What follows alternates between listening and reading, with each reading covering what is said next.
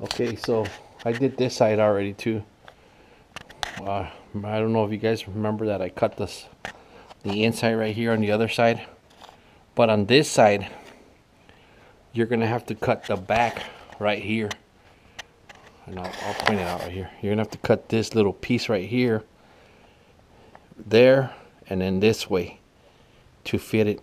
And every Humvee is different.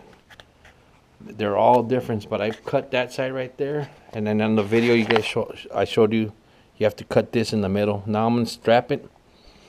I'm gonna put a strap around the top so I can bring it down as much as I can from the back, and then tying it, bolt it on. Bolt it on. See how it looks from right here? I don't know if mine was crashed or what, or I put this part right here too much forward, which I don't think so, but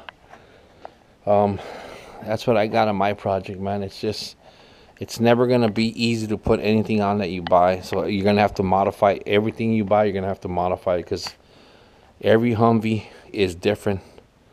My doors, like I said, they're X doors. What else? That's it. I'll show you right now when I start strapping it.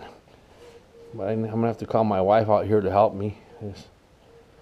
I got a mess in here, so I'll call her to help me, and then I'll open the video again, and then I'll show you guys how to finish it up. But this has some screws, washers that go up there, in there, and it comes with a little plate that goes here, and then you put these on the top, and it comes with all kinds of weather stripping. But this is a Plan B top with the back kid, the hatchback, snapback they call it. I wish I would have made a video when I put that one on. It was a challenge. So if you have any questions, just leave a message down on the bottom, and I'll